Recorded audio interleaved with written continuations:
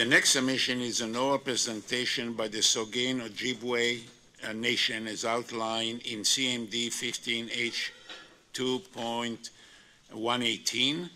I understand that Mr. Monem will make the presentation. Mr. Monem, the floor is yours.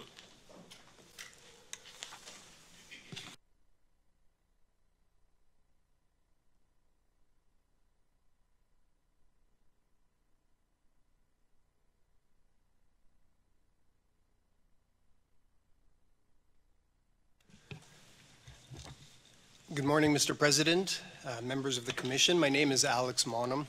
I'm legal counsel for the Saugeen Ojibway Nation. I'm joined today by Mr. Randall Coggy, former chief of the Saugeen First Nation and now counsel to SON. Also in attendance today is Chief Vern Root of Saugeen, who opened these proceedings yesterday with a prayer. And we are also joined by a number of councillors from Saugeen and Nawash. Also with us is Dr. Steve Crawford, who is here to answer questions as may be required.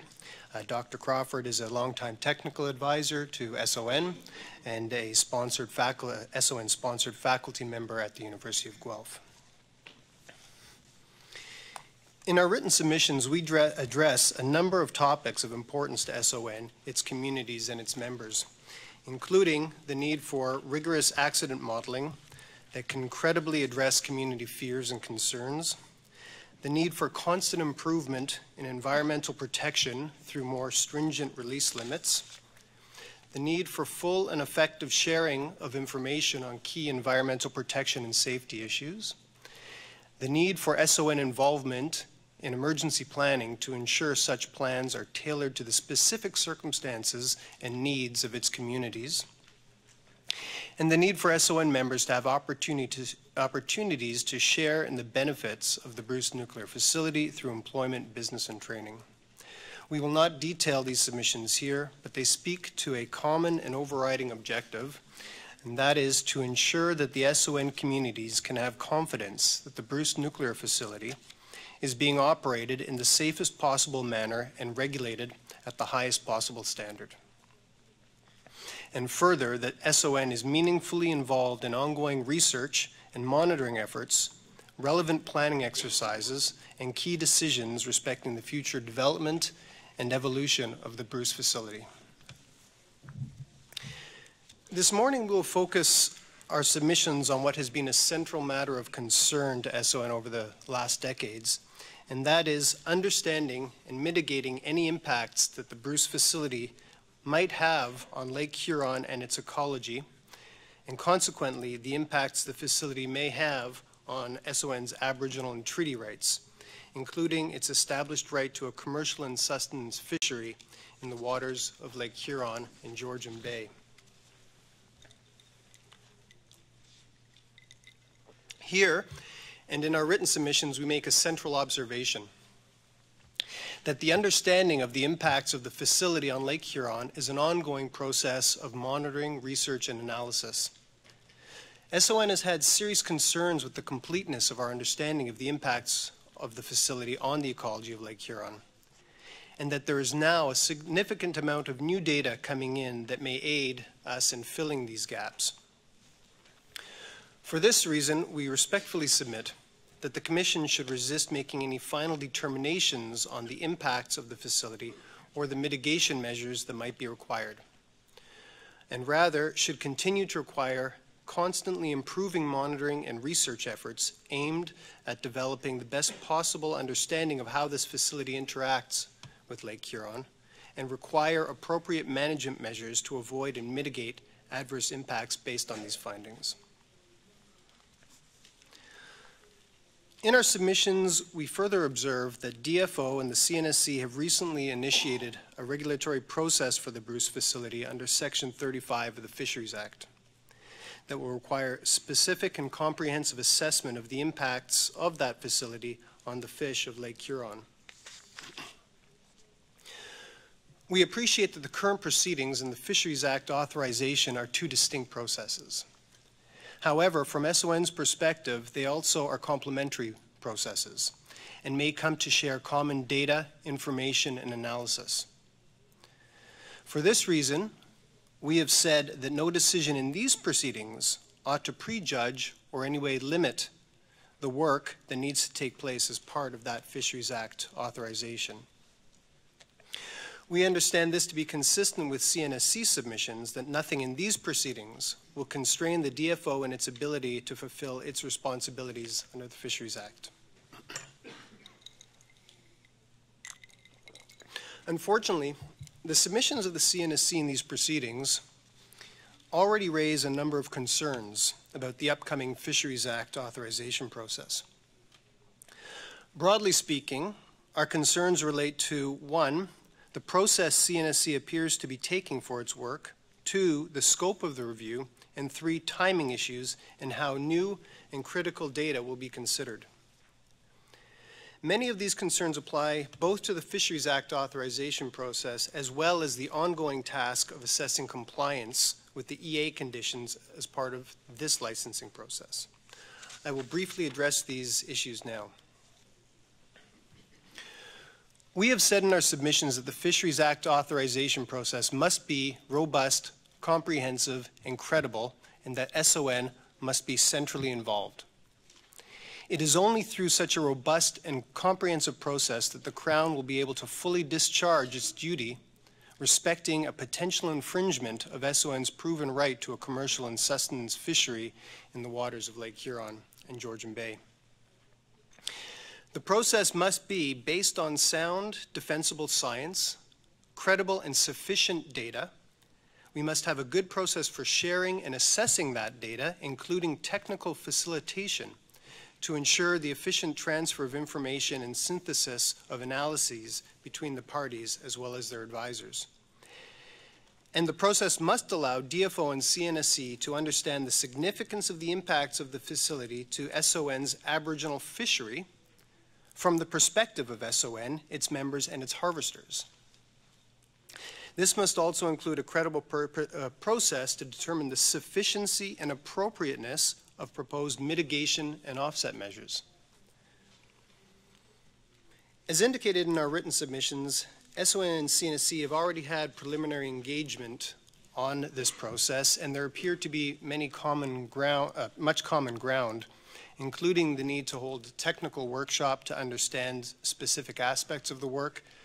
There appears to be mutual agreement on the value of a technical facilitator, and there appears to be agreement on the need to understand and address SON's concerns with respect to key aspects of existing data, including a report filed by SON-sponsored researchers at the University of Guelph respecting the methodology of the follow-up monitoring program.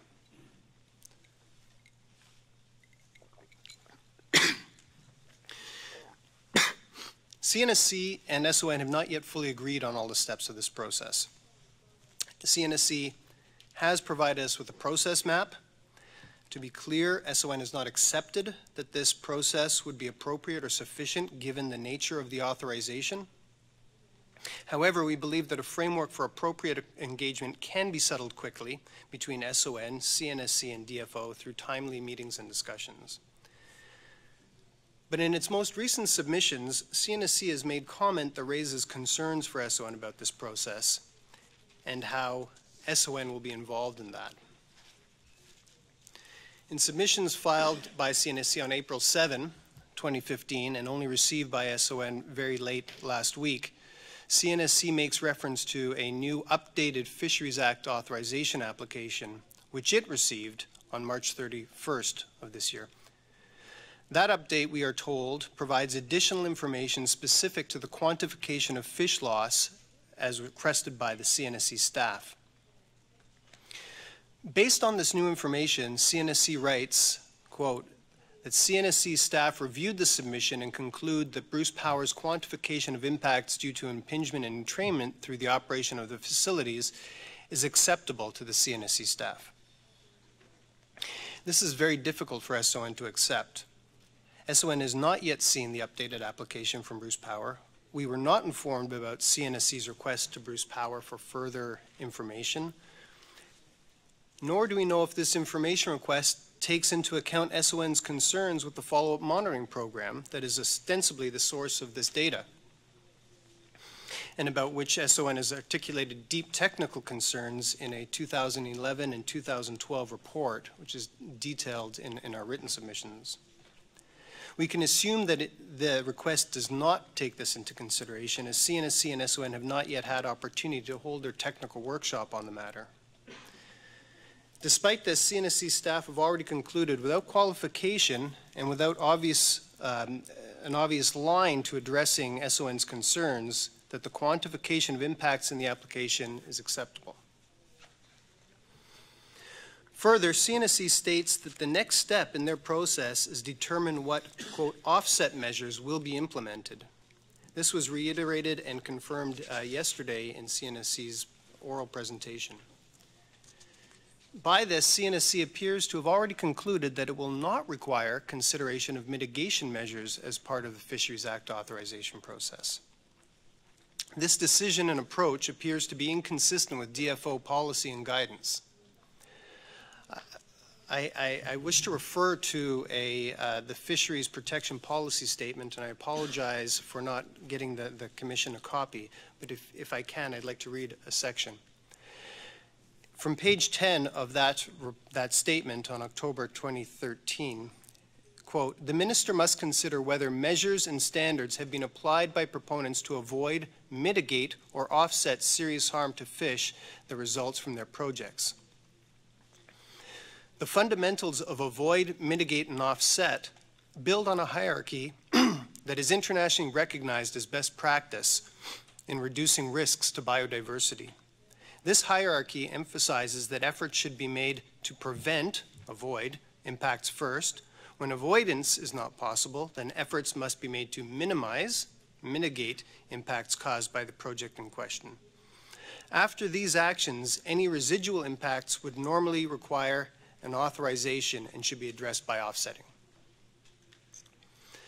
That statement goes on to describe mitigation as, quote, a measure to reduce the spatial scale, duration, or intensity of serious harm to fish that cannot be completely avoided. The best available mitigation measures or standards should be implemented by proponents as much as practically feasible, end quote. As said in our opening, the avoidance and mitigation of harm that the Bruce facility may cause to Lake Huron is a fundamental objective of SON. CNSC appears to have foregone any consideration of such mitigation measures and offers no analysis, justification, or rationale to support that decision. Another area of concern involves the appropriate scope of assessment under SIA and the Fisheries Act, specifically whether harm to fish should be assessed at the, quote, population level. We have raised similar issues many times before in respect to the follow-up monitoring program. However, CNSC seems to have imported the same problem into its proposed work under the Fisheries Act.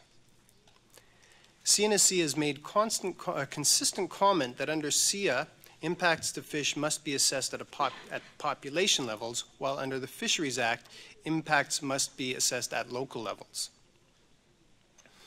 There are two potential problems with CNSC's characterization of the scope of review under both legislative schemes. One, CNSC's position again assumes that there's only one population for a given species against which impacts can be measured. SON has consistently taken the position that this is an unjustified assumption and that there can be no final determination of the significance of impacts of the facility on the lake until we have a far better understanding of fish populations in Lake Huron that currently exist, including the ability to describe and discriminate between multiple potential populations of fish. This concern applies equally to the assessments under SIA and the Fisheries Act.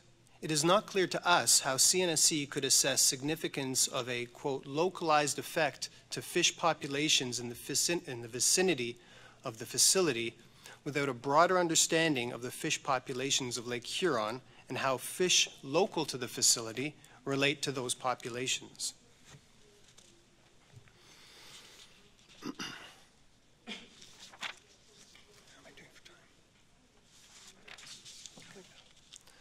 A second related point is that CNSC's comment that, quote, serious harm to fish under the Fisheries Act is a lower threshold and requires a consideration of local impacts, that statement could be construed to require only an assessment of local impacts rather than system-wide effects or significance. We do not suggest that this is CNSC's position, but the point must be clarified. The threshold of serious harm to fish assessed at the local level is only a trigger under the Fisheries Act for the requirement of an authorization under Section 35. Our understanding of the Act is that it requires a full description and assessment of the impacts of the facility on, here, the Aboriginal fishery, and consideration of measures to address those impacts. It is not just an assessment of local effects.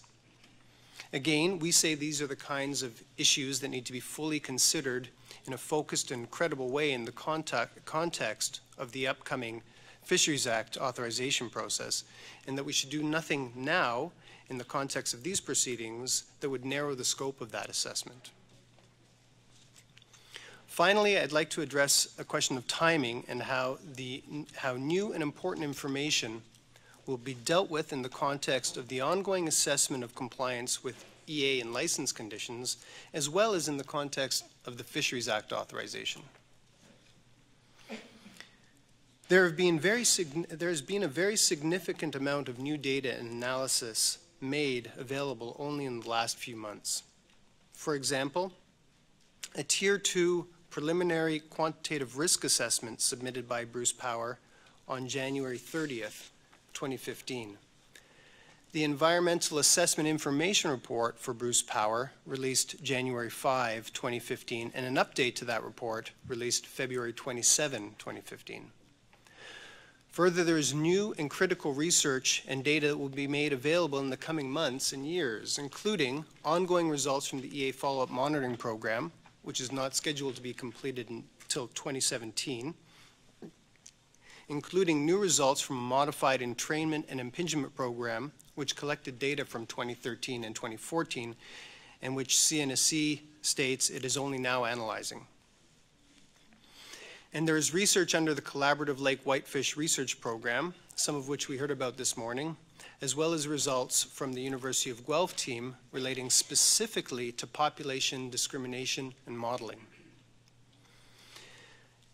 It goes without saying that these new data and analyses are essential to building our understanding of the impacts of the Bruce facility on the environment and ecology of Lake Huron. However, neither SON nor its technical advisors have yet had the opportunity to review or assess any of this new information. The SON communities have had no opportunity to learn about this new information or what it might say about the environment of their traditional territory. Yes, this new information must be incorporated into the ongoing assessment of compliance with the environmental monitoring requirements, but it also must now be brought into the Fisheries Act process. We have seen no explanation to date of how CNSC proposes to do this.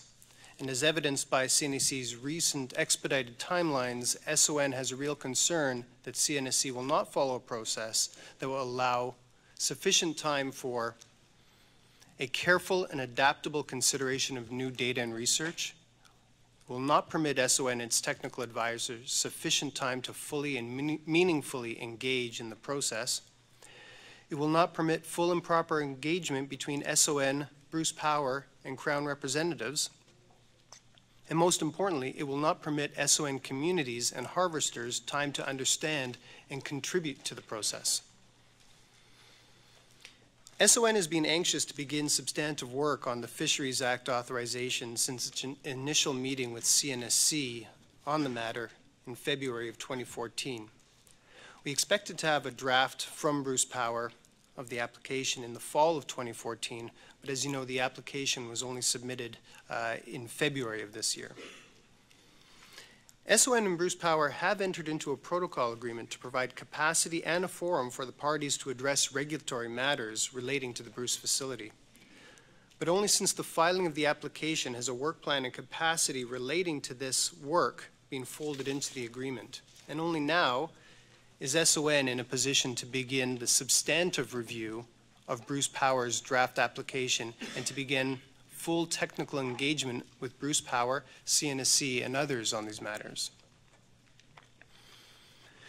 Yet despite this, CNSC appears to be pushing ahead to advanced stages of the Fisheries Act authorization process. These are matters of the utmost importance to SON and its members and will directly affect their ability to exercise their rights now and into the future. In the case of the Fisheries Act authorization, this will represent the first explicit authorization by the Crown of harm to fish in Lake Huron by the Bruce facility, and consequently, explicit authorization of potential impacts to a proven SON right.